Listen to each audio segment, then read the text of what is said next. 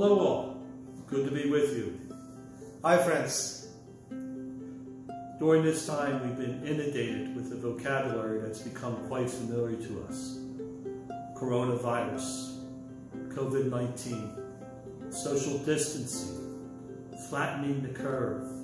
And there's been another expression too that we've also become familiar with, to shelter in place.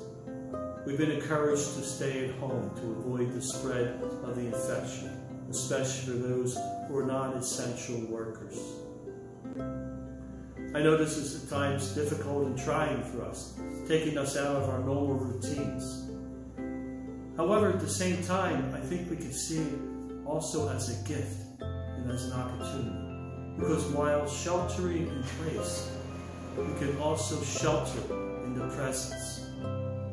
Shelter in the presence of God, shelter in the presence of each other, shelter in the presence of ourselves.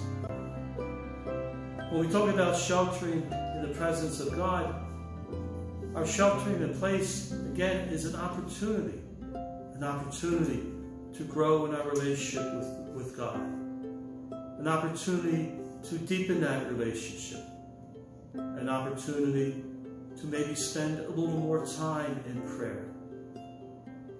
It's a time also in which we can become more aware of God's presence in our lives, be more aware of God, placing our hands in the hands of God to say to God, not my will, but your will be done. It's raising our hearts and minds to God in a time of personal prayer. So that is one way that we can see the sheltering in place as sheltering in the presence of God. And then also too, it's a chance for us to shelter among each other, sheltering in place among each other.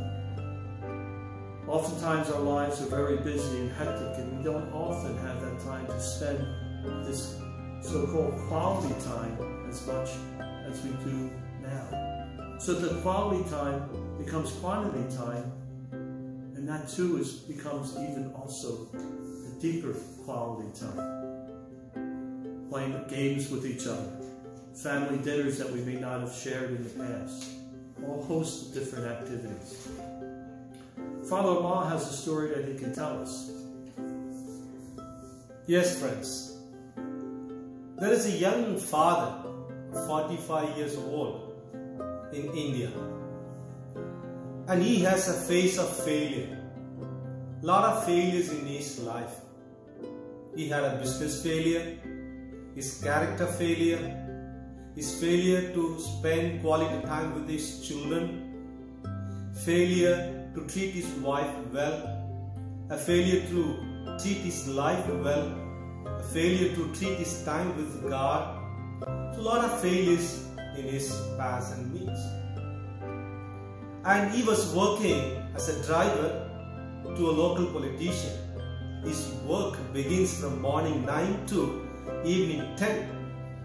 He had no time to spend his precious time with the family. He has no time to have meal with the family. He had no time, a fatherly time with the kids. And he had a bad habit of drinking too much and torturing the family members. And he had a bad habit of spending his time whiling away with friends, not with kids and the family, not worrying too much about the family's goodness. So all these failures and these bad habits were around him. But during this lockdown, Corona lockdown, God gave him the blessings. God gave him an inner realization to make a U-turn in his life. Now he has more time for God, more time for his kids and wife, more time for himself. During this lockdown, he had an inner realization that he is out of the track, out of the family track, out of his morality track, out of his spirituality track. He realized, and he is making his U-turn, coming back to his original nature. He reduces his drinking habit. He reduces all his waywardness, and he increases his precious time, quality time with the wife and kids. And he increases his prayer time, and he increases his own self-realization.